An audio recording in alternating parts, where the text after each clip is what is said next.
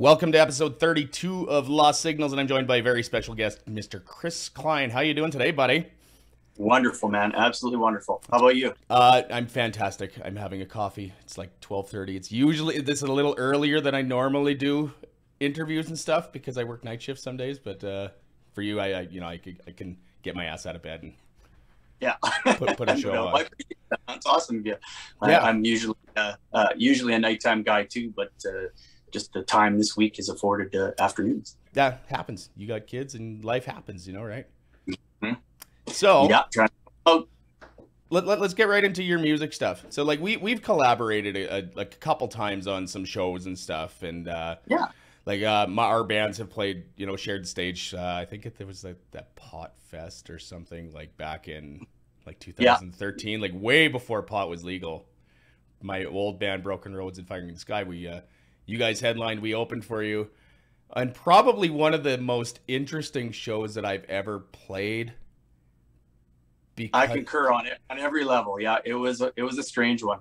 Like, I got lots of stories from that night. The crowd was just not into it at all. Like it's like, well, funny you say that. So that takes me to the first story I have about that night. So we got talking to the guy afterwards, and he's like, "Oh, that was great, man. That was fantastic." And just to set the scene, this is a medical pot fest show, right? So basically, it's medical marijuana. They do this trade show looking thing where they're pushing their wares and basically they have like testing and judging and all sorts of stuff for medical marijuana. So it's people with licenses, if you will, are hitting this thing, right? And we got asked to play this. We thought, it'll be fun, let's see what it's about.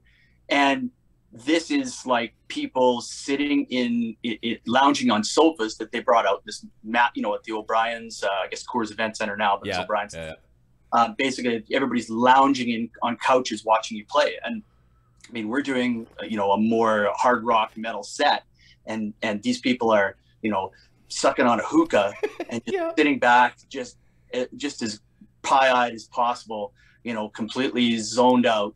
And we finished the set and we talked to the guy and we're like, hey, how's it going? And he's like, oh man, that was amazing. That was amazing. It was so good. That was the best response I've ever heard after all these years of doing this. And I was like, there was no response whatsoever. I mean, I wondered if people were even alive. Like it was so silent, and I guess maybe he did the rounds and went around and talked to everybody, and the response was great. But to him, but to us, it was so dead. Chill.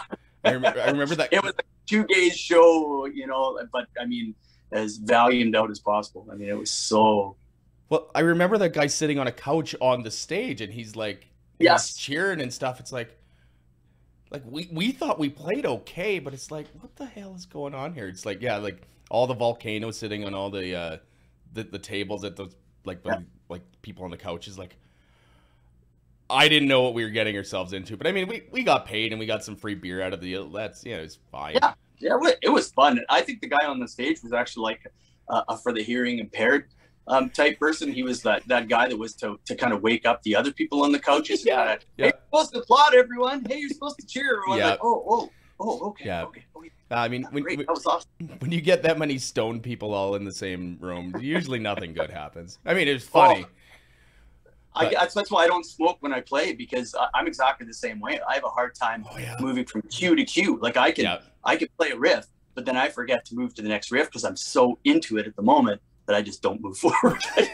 We changed. Yeah, or if there's a key change or something, or it's like, or if you got to sing, it's like, I can have a few beers before I play, but usually not. I can't smoke or take anything before that. I think that's the drummer's vehicle. Is those guys, they're pretty good when it comes to weed, because it helps really dial them in and set. Because to play drums, it's a very like to kind of best groove forward. You can really dig in, right? But I think playing really technical, it was something you definitely don't want to get yourself involved. It depends on the drummer, because I played in a band where our drummer smoked a huge joint before a show one time, and like he slowed everything down so much that like it was noticeable. It was funny. It was great, but it was just like, come on, man. like maybe like smoke whatever, but don't have to don't smoke that much that you're screwing the songs up. But yeah, I think sometimes people just forget how much their tolerance is, and they just get up there hoping for the best. I mean, we've all been there where we had one or two many pints and got up there, and this wasn't a good idea. I thought I could do 4 or 5 before I started. It wasn't so good. There's I kept rolling. I've played shows that I don't remember, you know, because you have a bunch before. And actually, that's one of the shows that we both played at, is that the show we did for my buddy Jason that passed away.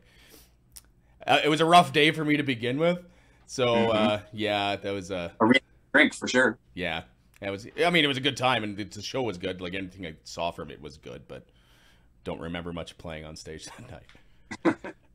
That was a wonderful time, though. It was a really good homage to him. You know, the celebration of life was pretty cool. I had these huge grandiose plans on, like, I wanted to bring my old band back together and have bagpipers for it, because like that's what Jason listened to. That's that style of music, like like Dropkick Murphys and stuff like McQuaig, that. Yeah, kind of stuff. Yeah. And it, you know, it just didn't work out. But like, I think what we did was great. You know, and I'd like to do it again. And I was actually in talk with Jason's wife Christina about it, and we may consider doing it again. It's just we want to wait till the pandemic and shit is all done with, you know, like once everything's open again. But yeah, be able to let everybody kind of come at it. So yeah. So but they announced today they're gonna ease up on passports and everything else. So that's a plus. I'm torn on it. You know what I mean? Like I don't know. Like I'm ready for everything to be open. But at the same time, it's like I don't want the healthcare shit to, you know, be inundated. Yeah, you know what I mean. Like it's open, it's going to stay chill, and everybody's happy. But yeah, it'd be nice for businesses to get back at it. Yeah, and, you know, like, let the capital open itself back up. And really get some shows going again. Yes. So okay. So like back to COVID stuff. Like, did you catch it at any point during this? I did. I'm barely over it actually. I got it New Year's Eve. I got a New Year's Eve a show New Year's Eve, and was sick for over 2 weeks. Just couldn't seem to shake it. I had to go on antibiotics that just to kind of clean myself out and finally get back to normal. So yeah, I played my first show January 22nd, and I had to cancel something on the 15th, all because I was so sick. Yeah, but I just couldn't make my way. Like I was really hoping I could do it for the 15th. I was holding out hope, but no, there was no way. So it kind of went up and then came back down for me. So like I felt good after I started to feel better after 5 days, and I was just about ready to kind of get back at it. And then I just took a big nosedive again on day 6, and then just got worse and worse and worse as I went. So I was a little bit worried. I even had a shortness of breath thing for a bit that kind of panicked me, because I had a really hard time breathing. You know, it kind of shocked me. It just came out of nowhere. I couldn't catch my breath. Yeah. And I just had to go into a bit of a singer's, you know, respiratory meditation, breathing technique. I had to kind of do that to get myself to calm and get that oxygen in my lungs again. So it kind of freaked me out a bit, but I had it a couple weeks ago too. And it's like mine, for me though, like I've had hangovers that were worse than that. Like my case is so mild. Like I laid on the couch. The one day I was sweating a little bit. I had a little bit of a fever, but that was it. But I tested positive. So and that's how it starts. Get the fever in the body, at least else I've talked to. But it was respiratory stuff. I mean, I've had pneumonia before and things, so I think that's an automatic you know, just kind of pushes the situation a little bit worse for every time you get a cold. It just kind of goes right into your lungs. So but I didn't stop coughing until like the 23rd, 24th. Oh, really? I didn't stop coughing. So I couldn't get it out of my system until almost February. So and I still have a little bit of a cough from mine. But they say, like, with the variant that I had, it's like you might have that for 2-3 months. Yeah, who knows, right? Is what it is. Yeah, the Delta was way worse apparently. So that's I'm glad I got the one that I did. I mean, me too. Now it's over. Yeah. So okay, so like, has that affected your singing ability now? Like, has it any detriments? Has it no, not at all. At worst, I think on the 22nd, when I played my one show on the weekend there, I had one moment where I had to kind of stop singing it, get it out of there, and had something just kind of build in, and you know, and then got that. But it was just one time. One time it kind of got me, and then I was over it for the rest of the night. So that's good. Yeah, so, no problem. Okay, so let's go way back. So like, what got you to the point where you wanted to make music? Like how old were you when you picked up a guitar and decided like this is like I'm sure I started learning guitar in grade 7. So I picked up bass first. So I played bass in like the elementary school band and stuff like that. And then I picked up a guitar in grade 8 and started playing that as well, a little bit in the band as well as bass guitar. And then throughout high school, I was just in like jazz band, you know, and concert band and all that kind of stuff too. And I've been doing a country thing with my dad for years after that, right? So in high school, he had a bass player that he used to play with, and that went away, and so then he hired me on to play with him, and so then I started to do a lot of country and old time rock kind of gigs with him. So I was a drummer before that. So in grade 5, grade 6, I really fell in love with drums, and we had a kit when I was a kid, and I used to mess around with it all the time. And that's what I first fell in love with, drums, and then moved to bass, and then moved to guitar. And from that point on, so, I mean, I wasn't really a singer until probably midway through high school. I didn't really sing in public. So my dad used to bribe me to sing when I was a kid. You know, he used to play these gigs at malls and stuff like that. And when I was, you know, a little 5-year-old kid, you know, he'd get me to come up and sing a song with them and bribe me with a chocolate bar to come up and people and play one, right? Yeah. But otherwise, I wasn't really a singer until after high school, even, really. Like, I mean, I did harmony stuff in you know, grade 10, 11, 12, but not really a lead vocalist until I left high school, kind of thing. Yeah. So what was the first band that you were in, like, right out of high school? Well, in high school, I started a couple of metal bands with a buddy, like in 11, 12. And so I started playing guitar, and we did a couple of like the talent shows and all that kind of stuff, and really got a excitement for it. So the first band I was in was called Aggressive Evil. That was the first band that I kind of played in and put out a cassette tape, and got excited to, you know, get into the scene and be part of, you know, went to every metal show and all that. That was in like grade 11, 12. You really just dated yourself with the cassette tape, though. I mean, yeah, exactly. Oh yeah, that was back in the day, man. That's all you had was a Tascam, and you know, you couldn't afford to go into an actual studio and record back in the day. So, but it did really well. It actually charted in Meat Magazine. Really? Like, they did a review and gave 4 out of 5 stars on it in Meat Magazine. I still have the copy of it. It was like from 92. Holy shit! I think I still have a copy, but I couldn't believe it that it actually did well, because usually those reviewers were pretty brutal. Like, you know, the production wasn't great because, again, it was a Tascam, and, you know, did the best we could with it. But otherwise, it was almost all me. Like, I just did it all on myself. So I sang and like did the growl vocal, I should say, and played guitar and had somebody come do bass tracks. And otherwise, I'd used the drum machine and programmed it all. And so it was pretty shocking to get 4 out of 5. Do you still have a copy? Do you still have a copy of the tape? I might have one somewhere, but I haven't seen it forever. Every so often someone will send me a note and say, "Man, I still have the tape, Aggressive Evil." And they just laugh and like, "You want a copy? I'll make one for you." Like, but make it. Oh man. But yeah, thought about it forever. Remember when dubbing tapes was a thing? Like, oh yeah. Like, oh man, like dual cassette decks. That was the shit back in the day. Absolutely, it was what everybody wanted. Ah, man, to be able to get something from a buddy, you know, because music just wasn't available to you. You know, you had to, you know, to make money, you had to actually get out there and play, and you couldn't afford to go, you know, into a studio, and you couldn't afford to get all the heavier gears. You just had to copy from somebody else, and you know, other than Columbia House, there was no way to even buy music without draining your bank account as a young man. Yeah. So many times I signed up for Columbia House, and, you know, it's got screwed over so many. I think all of us did that. You know? Like both the CD and the movie club, because it seemed like a good idea when you're like 12, 13 years old, right? Oh, I can get all these movies for $1, CDs for tapes for $1. Yeah, it never turns out good.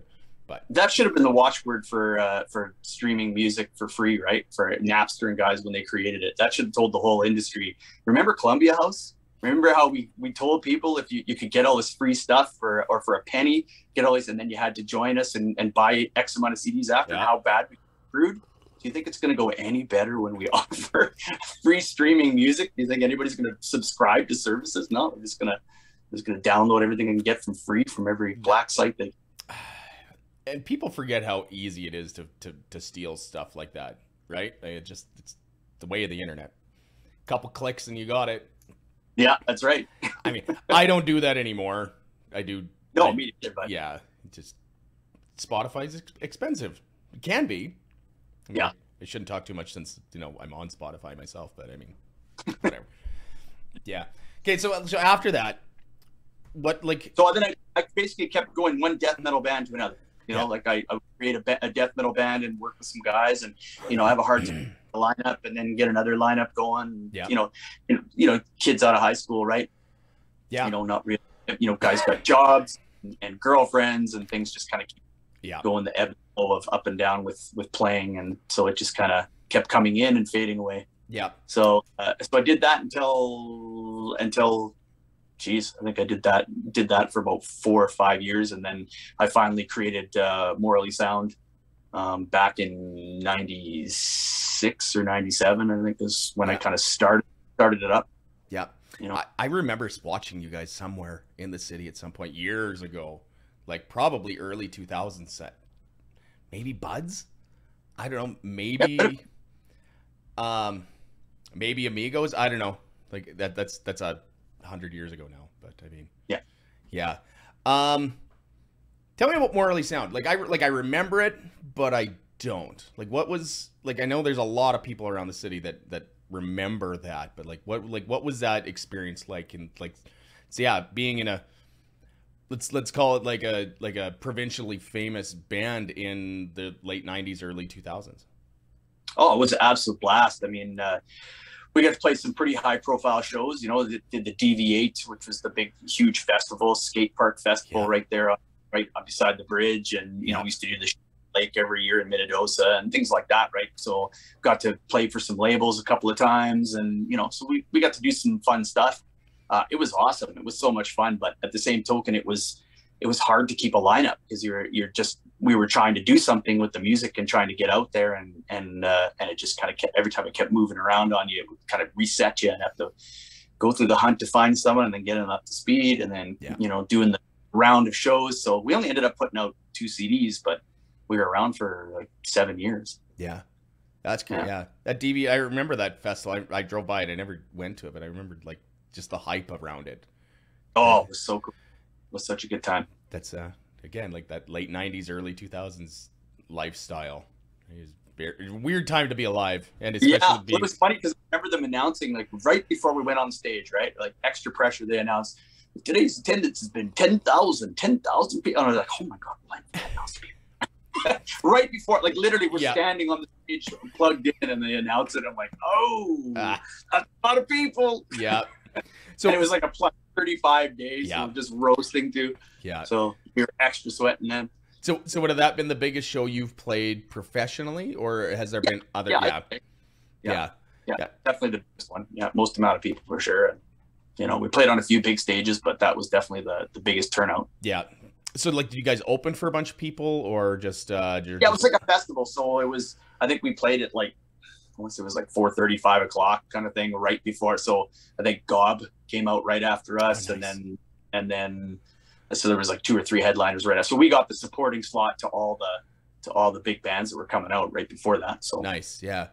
That would have been a good. I've never seen Gob before, but I mean that would have been awesome, like opening for them. But they're fun guys. Yeah. So okay, so you said Morally Sound ended like, say, mid 2000s. It was 2004, I think, maybe 2005 when we packed it in. So, like, do you still talk to these guys? Like, is it something like, would you ever like do a reunion show? You know, say like when we did 2010, I think it was 2010. We did a reunion show. Yeah, we did. Yeah, that was a blast. It was so much fun. It was a nice packed house, and everybody had a great time, I think. Yeah, and. But yeah, I still keep in touch with Armand, amazing drummer. I mean, he doesn't drum anymore, but I keep in him all the time. You know, we shoot each other notes back and forth about stuff. And I've played with Firing the Sky. I played in Calgary a couple times. He came out both times that we played there. You know, very supportive in everything that I do. The guy is so amazing guy. Oh, that's awesome. And you know, I still see some of the other members off and on here and there. You know, kind of try to keep touch with them every so often. Yeah. That's awesome. Yeah. Okay, so let's move on to Firing at the Sky then. So when did that start? Like, did that come out of the ashes of Morally Sound, or was it just like the next natural progression of, your career, or did you start doing solo stuff before Firing at the Sky started? Well, actually, I did a band right after, right around the same time as we did the reunion show. I started a band called The Divided. So that was in 2009. We started jamming, and then 2010 I did the reunion show, and I actually had the bass player, Kalen. So he came and played as the bass player for Morley Sound that night. And then I had some of the former bass players come out and do a few songs here and there for the night as well. But Kalen was the mainstay throughout the night. And so we had already started this other band called The Divided, and that was with Darren Rowett and Cody Johnson and Kalen. And that did for, I want to say 3 years, maybe 4. So we started recording an album, and so I have actually released an album with those guys as well. So that was the post Morley Sound. But I had taken some time off after Morley Sound, had a family, and just kind of started getting life together off the road, because we played, Morley Sound was a road band. Like, we toured back and forth across the country numerous times in a row for years. So that was mostly life, was just playing, right? So when I hit 30, that was when it was like, okay, I got a kid on the way and got to kind of settle down a little bit and live life a little bit more normally, or more at home. So then Firing at Sky, you guys were early, let's say like 2010, 2011, 12 through there, or was it late? 2009 to about 2013. Okay. And then 2000, I can't remember what year we released the album, but we released it way after we were kind of done as a band. So the other 3 members got jobs working for the railroad, and so they were never off together at the same time. So unless they had to book off actual time to be able to play, it just was impossible, right? So you'd have to basically plan for months in advance to do a show and do that show. So there was no chance of ever touring or ever doing a real major support thing with that. So that's when I kind of, I kind of held out hope for a little bit that things would settle in a little bit more with them, and they'd be a bit more available. And when it didn't happen, I thought, well, I'll start writing in a bit of a different direction. So I started writing the stuff for Firing at Sky in 2015. Phoned up a drummer buddy and asked if he wanted to try drumming to some of the tunes, see what he thought of them. I forwarded it to him, and he was in love with it. And from there, we just kind of started looking for members and pulling things together. So we started working, I think, for the first time in 2016. So it's funny. I was going through some old files the other day, and it's like I found some of your guys' like they weren't Firing at Sky demos or anything, but they were like they seemed like it was something you guys recorded in a studio. And it was like a different mix or something. I think it was Stolen and what was the other? Stolen and what the hell is that? Tempting Gravity. Yeah, we did that with Darren Rowett actually at his studio. So we're going to record a demo of like 3 songs. We did that with Darren, and then when we were done recording those 3, we basically had gotten some grants to record a full album. And so some of the prerequisites for getting the grants was you had to work with somebody else in a actual studio. So Darren had his basement, and we recorded that stuff. So we took his actual basic tracks and had presented those forward, got everything else. And so we redid the vocals and redid a few other things and presented that along with the rest of the studio stuff we recorded in the actual studio. But he had done mixes for us and everything, and had kind of got it to that demo level. But then we didn't need the demo because we got all these grants to record a full length. So we never released the actual demo. But if you found them online, it wouldn't surprise me if Darren had posted them up, because he was really big into doing mix competitions and stuff. So he would submit a song and put it out so that people could judge how your mixes are and give you critiques and tips. And so he probably put them out there to see how people thought of his mixes. Yeah, I'm not even sure where I got him. I think maybe Mike Nikolajchuk maybe had sent him to me at one point. I forwarded them too, No, and like they pop on, like I have an iPod that I just leave in my vehicle, and like they're on there. It's so like they pop on every once in a while. They're a great listen. So you guys are doing something right there. Oh yeah, Darren did a great job of those. Like, I mean, his stuff was fantastic. So we strove kind of when we got into the studio to get closer to his actual final product, because his stuff was really had a real meat to it on the bottom end. And so when we went into the studio, we weren't quite getting the meat that we had gotten from him. And so we kind of kept pushing back to find some of that nice low end and grind that he had put on it. So So when did like the solo singer songwriter stuff come in? Like, because I mean, you do that. Like, for people that don't know, I mean, like Kris plays a lot of like solo shows where like you play guitar, but you have like a foot drum kit or like a what is it, like sample board or something that you like a. I just use a looper. So I use a looper and I create my own backing tracks like completely. I play all the instruments on it, create a backing track within the looper, and then just put it back. And then I have a vocal harmonizer as well that gives me whatever vocals I want. And it's got a foot switch. You can switch to different types of vocal harmonies: 3-part, 2-part, 4-part, whatever you need. Right? Damn. Yeah. So that must have taken a lot of practice to get good at, though. I mean, because like that's not just something like a person can just decide one day. It's like, I'm going to start doing this on my own. But like that's got to take a lot of sitting down and figuring out, would it not? Well, Firing at the Sky had to kind of have a bit of a hiatus at what was it, like 2018, 2019, something like that. Or no, 2018. We kind of took a bit of a hiatus. Yeah. And I wanted to keep my chops up, keep singing, keep doing something. So a buddy of mine, Travis Blanchard, had said to me, "Hey, like, why don't you come out and do acoustic shows with me? Like, it'd be fun. It's just like learn a half hour worth of songs acoustically, because I know you can play and sing. So just learn stuff." So he invited me out to do a show at the Doghouse. Just get a half an hour material, come out, play it, and let's kind of wet your whistle on it. And so I did that. I was like, that was a lot of fun. So then I booked myself another one out in Martinsville at the Adobe, and did that too. And just kind of kept building from there. So I started doing just acoustic, me singing and playing guitar shows for probably close to a year. And then I started doing shows where people wanted to dance. People wanted to get, more of that full band experience. Yeah. And so it felt really naked to just sing and play. And so I just kind of started messing around with an idea to create my own samples that I could have in the back, would actually facilitate drums and bass guitar and everything. So that's so now it's basically a one-man band thing. Well, I mean, like that's like when we decided to get you to come for that show, it's like, because I had seen your cover of Wide Mouth Mason's Midnight Rain that you put on YouTube however long ago. It's like, I said to the people I was organizing that show with, it's like, we have to get this guy because of this song. And I knew like obviously knew you before, and like I knew your chops, like this is amazing. I'm gonna link that and the rest of your stuff that we're gonna get to like on the Lost Signals Facebook page, because like they got a lot of quality stuff there. So so let's talk about now, like what's like, I mean, I know obviously, but like what's happening right now. Like, I know you got 2 newer singles out. We got one brand new one and then one a couple weeks ago. So what's up with that? So basically what I started doing was in the pandemic, kind of some of the shows dried up, the bars weren't kind of booking and stuff. So I started to work, had a little more time to work on my own original stuff. So created a few more of my own original tracks, and just figured now was the time to put them out. January is always kind of a good time to put songs out. People are fresh, open-eared, and not too many distractions.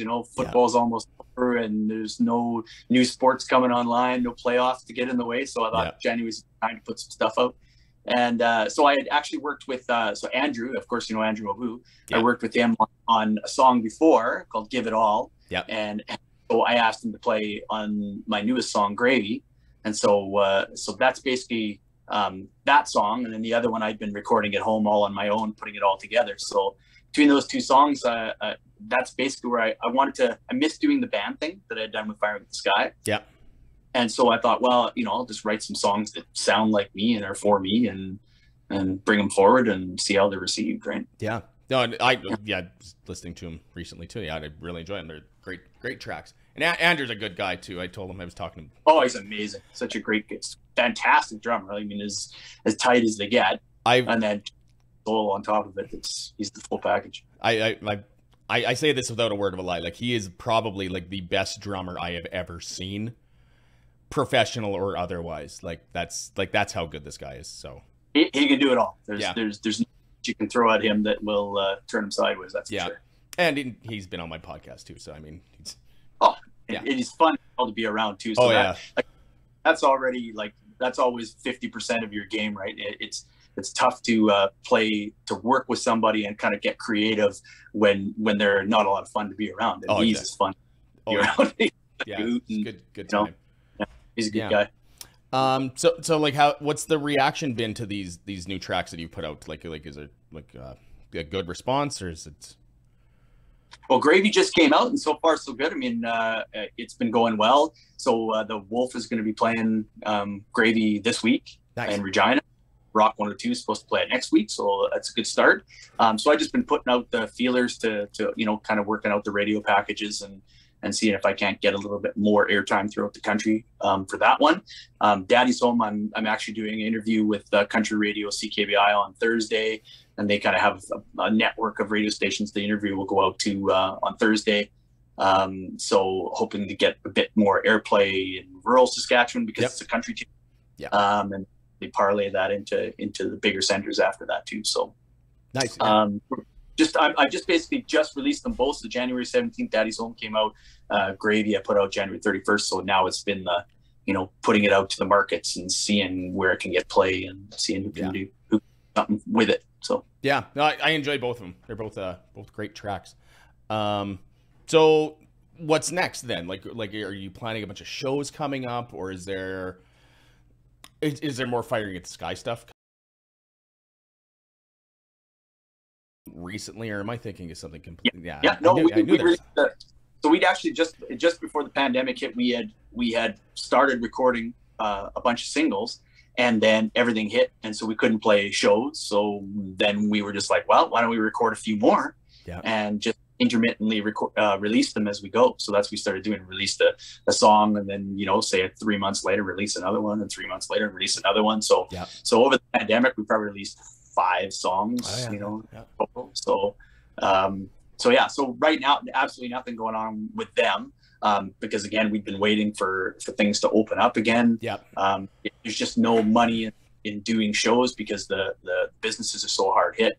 And people weren't coming out, so it just didn't feel like the right time to try to get anything happening again. So we'll see what the guys are doing and what's happening, but in the no plans. So like there's absolutely nothing happening. It's unfortunate, but I understand it 100%, right? Like, because like if there's no money, no place to play, I mean, what do you really do? It sucks. But yeah, we've got a few invites, but just haven't bitten on anything yet. And but solo like work, you're doing shows like every couple weeks, right? Like pretty much like. Yeah, the plan is to get heavy busy over the next bunch of months. So my goal is really keep a lot of gigs going, play a lot of shows. I'd like to do 6, 7, 8 a month if I can. Just try to keep it going, and of course keep pushing the songs to radio, and then I've got a few more that are in the can that I'm just have to tighten up some things on, and hopefully release some more songs, and just try to work my way to the summer and hopefully get invited to some festival bids and get invited to some bigger profile shows hopefully, and keep music. That's where I'm at right now. So what are you using for marketing, like for this, like 'cause, like we talked about this before we started, like you're using TikTok and that sort of stuff, like are you so all the social media stuff, and then I work through DistroKid, so that's where I put all my stuff on that then in turn goes to all the platforms, and then of course I've done the DMDS thing before where you put it out to radio. I mean, radio's Facebook basically, so you release a song on there. For anybody who doesn't know what DMDS is, you basically release a song to radio stations Facebook, and all the radio stations see all the new track listings, and so you can just send a note to a station and say, hey, we're on DMDS, here's our code, go listen to our song, see if it fits your format, and then they choose to pick you up or not, right? Costly setup, it's significant expense to put that through. So, but I've been thinking about doing that for Gravy already. Toying with Daddy's Home as well, putting them up there. Just haven't locked down, but I also I've got a friend who has a record company as well, and they do kind of a really nice marketing package that he's got expressed some interest in working with me. So mulling that over is maybe a good fit to then get a little bit more attention and marketing and putting things forward to all the stations and all the places where people love music. And it's funny, like, cause like there is all these different ways to get your product out there now. It's like just finding the right mix of one thing or another to get the proper traction, I guess, is the biggest thing right now. And as we were talking before we started, I mean, the attention spans are so short, right? So people are always looking for the new exciting thing to listen to, and a lot of the time you don't get much of a view from somebody. You know, they might give you 10 seconds and just gone, right? Yeah. So it's hard to catch people's eye, and it's hard to get people's attention long enough to get them to bite onto something, right? Yeah, so, for sure. Yeah, like we were talking before. It's like we do a long format podcast all the time, and I have my regular listeners that listen to the whole thing, but I can look at the metrics, and like sometimes 30 seconds, 45 seconds, that's all people listen to, because they get what they want out of it, and then they move on to the next thing. It's just, that's the way people are now, you know, like. But I think in general, people are looking for a connection, right? Yeah. When it comes to music, when it comes to art, when it comes to podcast format. And so I think when they click on, they're looking for that, a little bit of an electrical spark right off the bat. Yeah. And if you don't give them that spark instantly, they're just like, well, I'll keep looking. You know? Yeah. It's the whole Tinder lifestyle. It's a quick swipe left, swipe right. You know what I mean? Yeah. It's this, give me that instant gratification so that I know this is about me or for me. Otherwise, sorry. You had your picture, you had your profile. I'm gone. Yeah. I know the feeling, man. It just, it is what it is. It's like, but so shifting gears here. Let's talk about that wall of beer bottles on your wall there. Oh yeah, it's much bigger than what you can see too. So it's almost the whole wall. Damn. It's all, all the way. And then I actually have a ton all the way up the stairs as well. Yeah. My wife begged me to pare it down, so I think it's probably at about 200 titles right now. But holy shit, I think it was at almost 400 at one point. That's crazy. So like, just beers from like all over the place, or what? Yeah, from all over the like. And again, talking about connection, for me, it was something that I would pick up a ton of titles when I'd go somewhere. And it would help me kind of remember the trip afterwards, you know, right. Like you'd back, you'd be like, I got this from San Diego, or I got this from Portland, or I got this from Seattle. And then you could look on the wall and go, see, I remember when we were there, or we tried this place. This kind of was like having a picture of the place to look at and remember fondly your visit, you know. I have a bunch of stickers like that, because I go to Seattle and down there with some buddies that live in Vancouver, and it's like we just every bar we go to or every brewery, we just like try and get stickers or something. It's like they're all over my Have you been to Browers? Have you been to Browers in Seattle? Yeah. Browers is great. There's one that was right downtown on the waterfront. I can't remember the name of it, but it was like in this shitty, like old, like industrial, like warehouse, and it was on the waterfront, and it was busy, and you could smell the fish market. Like that's how close we were to Pike's Place.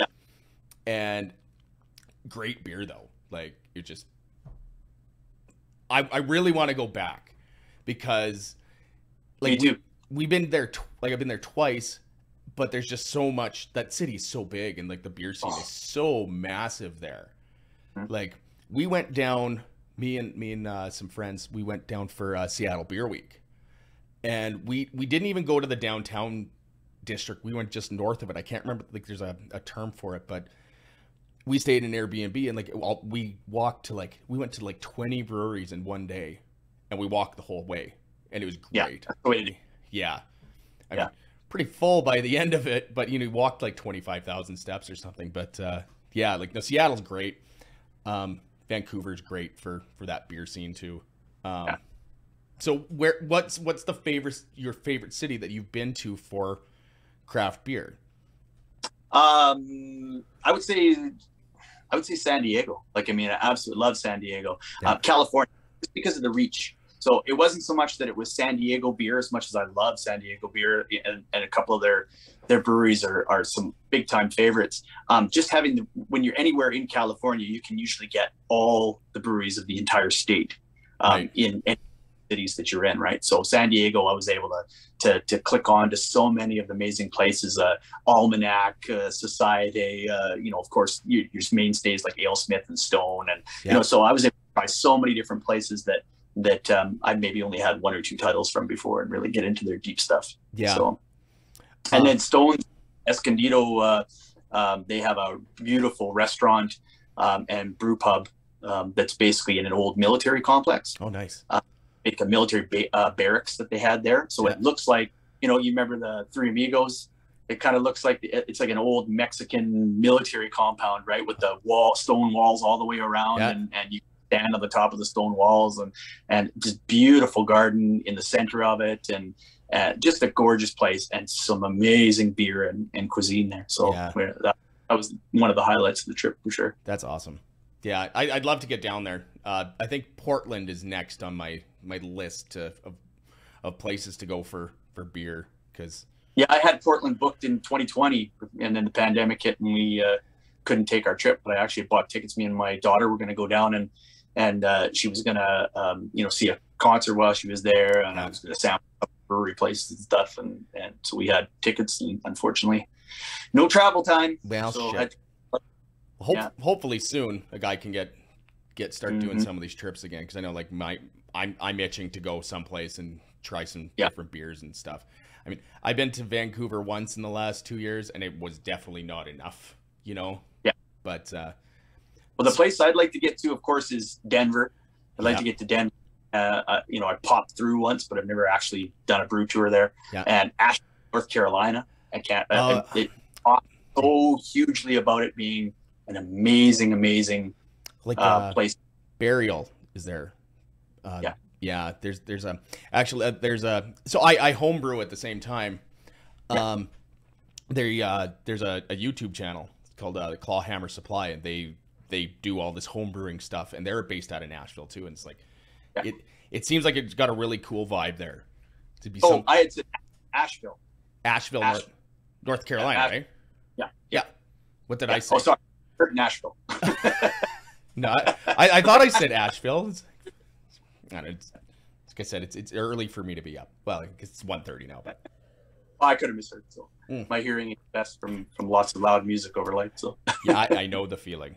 And I to so many places like on the East Coast. Like I'm super excited to get to places like Vermont and Delaware, and you know, just Dogfish Head would be an amazing visit.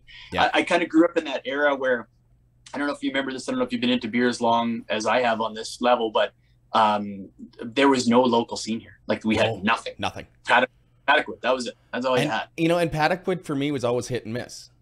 Some stuff was okay, and then some was just like, they've definitely gotten happy stuff that was no good, because they kind of had the more traditional mindset where they didn't want to get into the hop stuff. They only wanted German traditional and Belgian traditional, nothing else, right? Yeah. So their dark stuff was always fantastic, but their lighter stuff was always questionable. Yeah.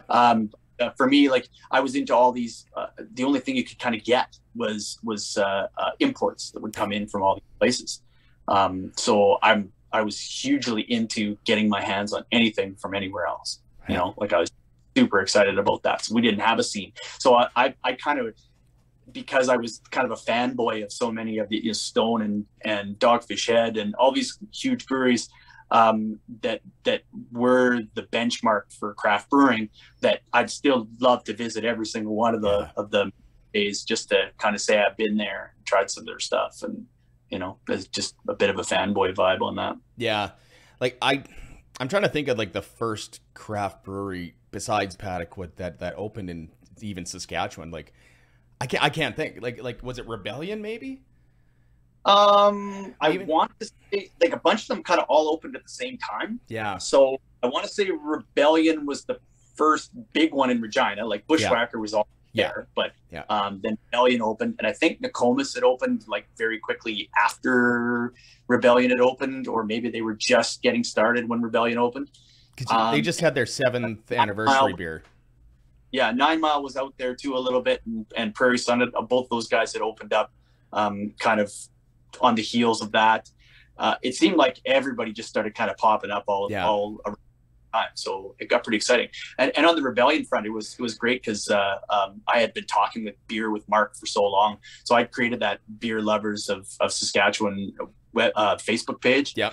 And it was created by me because I was tired of, so to be able to get your hands on these interesting beers that would come to Saskatchewan, if you didn't get there now, you didn't get it. Yeah. You know what I mean? Because find it and clean it out. Yeah. And so I created that as if you see it, like tell us what you're drinking and tell us where you got it kind of thing. So I created a community so people could be like, oh, we saw West Lateran it showed up and they got these gift packs. There's only 10 of them, get down there, you know, so you could get and run in and scramble and get it. Right.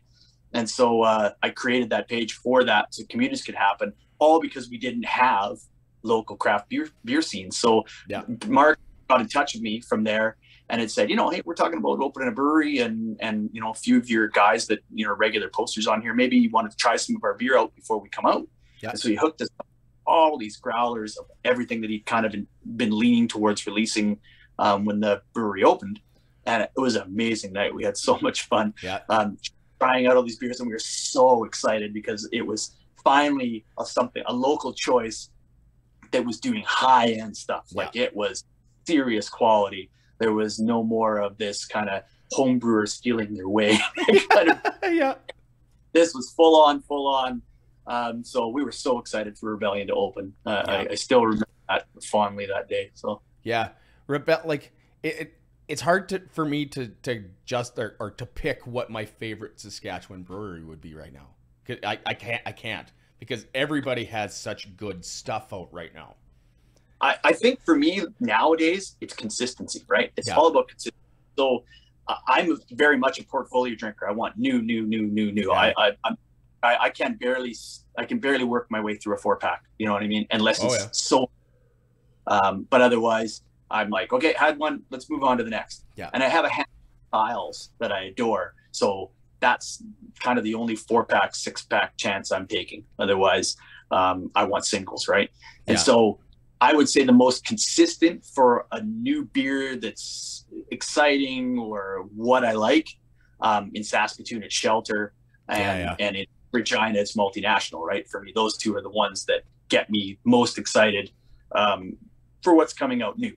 And having said that, I mean, Rebellion, Black Bridge, I mean, those guys just constantly don't disappoint. You know what I mean? They're just never endingly coming up with great stuff and consistent stuff. Like, it's always good quality beer. Have you been out to Park in Warman yet? I've had a couple of Park beers, but I haven't physically been in. But I've had their beers, and he brews good stuff. It's tight. Yeah, it's tight. He had an 8%, like an Imperial Lager, and it was like, holy shit, this is really good. But it's not what you think when you walk in there. Like, it's just it's just a warehouse. I saw some of the pictures of it. I'm building it and stuff, and I was right away. And Homebound out there too is brewing great stuff. I don't know if you had a chat Homebound, but this stuff is awesome. I've been in the brewery probably 5 or 6 times. Good. I buy that. Like, if I see it, I usually buy a 4-pack of it. Like the Dr. Beak, that one is really good. That IPA, and he made a heavier version of it too. I can't remember what it's called, but so good. Actually, I like this just a little better than the regular. Yeah, I even told. Or West Coast and the Super Dr. Beak's a little more on the hazy side. Yeah. So what's your favorite style right now? If you're going to Winston's right now, what's the first thing you're gonna order? Oh, it's funny you ask, because if you'd asked me 3 months ago, I'd say always hazy IPAs. It's just nothing but hazy. New England, just give it to me every day. I gotta have it, right? Yeah. And in the last 2-3 months, I'm really heavy on the stouts and porters again. I just can't get enough of good quality stouts and porters. But I mean, would I open up a night with that? No, absolutely not. No. It's too thick and chewy to start out a night with, and then move to an IPA or a sour. It's just, it's that time of year though. It's cold, it's miserable out. You kind of want that heavy. Like throw one in the evening or something like. But it has to be good. Because I ruined stouts for myself back in the early 2000s because I would go to McGuire's back in the day, and I would always order Guinness, and I'd have like 4 of them, and then they'd just be like heavy afterwards. So I couldn't drink stouts for years after that. Now I'm getting back into it, but it's that time of year. It's cold, miserable. You kind of want something like to put a jacket on yourself or something. Yeah, exactly. A warmer, right? But see, I was never like that. I mean, I think when I first started out drinking craft beer, I was very stylistic to the weather. And then I'm completely moved away from that. It was just like, whatever I'm in the mood for is whatever I'm in the mood for. It's funny because I got away from stouts and porters big time. I had no interest in them. Earlier in 2021, no interest. I would get one every so often and regret it almost instantly. My palate was just not there. It was always, I wanted gozas, I wanted IPAs, I wanted sours, I wanted, anything that gave you that flavor explosion, right? Yeah. And so that's what's kind of just flooring me, that just out of nowhere I'm nothing but stouts and porters lately. It's got yeah, off it and then so on it. Yeah, I'm like that too. Like right now I'm on heavy IPAs because it's that time of year, you know, like give me like Rebellion's hazy double IPA or Blackbridge's double IPA, or Blackbridge's Scotty the T-Rex. That double IPA, that's fantastic. And that was the artwork on that can is just nuts. Like that's get a chance to try the was it something kicking that habanero IPA? No, I didn't.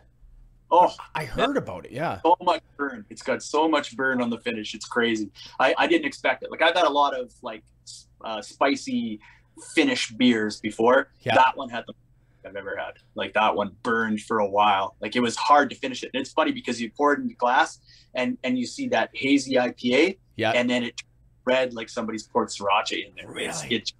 It turns to almost like there's a couple of drops of blood that have been spilled into your beer. Like it gets really red. And yeah, it's got a lot of kick. So who made that one? Because I'm gonna write that down. Kicking and Screaming or something kicking. I can't remember what the title was. Something with kicking in the title, anyways. Or She's Got Kick, something like that. Huh. Yeah, I'm gonna have to try that because like hot sauce is like right up my alley. Like hot food. Like big burn in your head. And I don't know if you ever had the Heartstopper from Adequate. Nope. Remember the Heartstopper? So it was a hot chocolate stout. Oh. And they would get vanilla right from Mexico to make it. Yeah. And it was delicious, but it had a nice burn in the finish too. But this one is 10 times more burn than that. I'm gonna write that one down too, because yeah. I don't know if they make it anymore. But if you ever get a chance to have a hot chocolate stout, they're fantastic. Yeah. That they always kind of chili spice in the finish. Yeah. I just found something. Excuse me. I go to Prince Albert every once in a while because I live kind of close there, and sometimes I don't want to go to Saskatoon. At their co-op liquor store, they have a bunch of stuff that you can't find anymore. Yeah, like, lots of singles. I heard lots of singles. Like they have a whole shelf just of sours. Like it blows the one in Saskatoon out of the water. Like there is the Rebellion. I think the 6th anniversary beer there yet. Like they got some old stuff there. Where you're like, what? Why do they still have that? Yeah. But yeah, co-op still got it. Yeah. And they got even like the pineapple sour, Rebellion's pineapple sour, which is probably the best pineapple sour that I've ever had. And I've had a bunch. It's yeah. I really like the pineapple wheat burst by Blackbridge. Yes. Too. Yeah, that's really good. Really good too. Expensive though, it seems. Like $22 or $23 for a 4-pack. Depends on where you go, I guess. Yeah. It's just going up. It seems like they've done something taxation wise that just keeps incrementally bumping it. So I know it shocks you. You walk out of there with 5 beer and it's $30. You're like, what? Yeah. 30 bucks? I spent 30 on 5 beer. Yeah. 5. It's nuts. But what do you do? You know, like, I mean, I'm gonna pay for it. Yeah.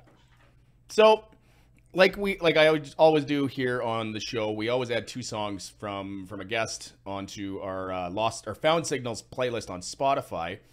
Which songs do you want to add? Because we were gonna add one of your new ones for sure, and then I messaged you yesterday about like another one that you would want to add on there.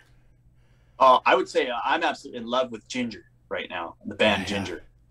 I don't know if you heard Tatiana. Oh, the vocals on her, because she's the whole package. Funny story. Last episode, we myself and JD, my co-host, were talking. He's interviewed Tatiana for his podcast. Wow. What we're trying to do is when they come through Saskatoon, is we're going to try and see if we can get an interview at Sask Place with them. Oh, that's too cool. That'd be great. That's what we're trying right now. But yeah, no, Ginger's they're fantastic. Oh, so I would say Ginger Outlander would be a good pick. Perfect. I mean, so many good songs by them. Pisces, Vortex. I mean, I got so many great tracks. But I think if you're looking for an energy boost on your playlist, that's a good one. I mean, I don't know if have you ever listened to the band Ninja Spy before? Yes. Yeah. There's a song called Evolution of the Skid. Oh, I know that song. I love that song. It's got so much groove and so much jump. It's kind of got everything. So that's another one I'd recommend anyways for you to list to. Whichever one you want to put on the list, I guess. You know what? I'll add all three. I'll add. I'll put Gravy on, and I'll put the Ginger song in Evolution of the Skid. That's yeah. I don't even remember where I heard that Evolution of the Skid song. Like it popped up somewhere and it's just stuck. So I've a bunch of times. So I've gone and see them. They come to Saskatoon. They were coming here quite regularly. Really? They were here like 4 times in 1 year. They were really good friends with Sparky. And so the Sparky guys kept inviting them out here every time. And so they would do tours through and Sparky would open for them and they would bring out, another band from around the region here and 3 of them would play. And I religiously was going out to them every time because they're a hell of a lot of fun live. Like they've got some great moves, great energy, and they're brothers. All 3 of them are brothers. Three-piece brothers. All 3 of them. Yeah. It's weird. I mean, it's cool. Yeah, but yeah. And they're all ridiculously talented on their instrument and they all sing. So it's insane to me that how talented. That's awesome. Well, thanks a lot, Kris, for coming on. I appreciate it. I'm gonna plug all your stuff on all my social media stuff. Like I'll share all your stuff. And thanks again for coming on. Had a good Absolutely, chat. Man. No problem. Appreciate it. Take care. Take care, man. This has been episode 32 of Lost Signals, and we'll see you out there.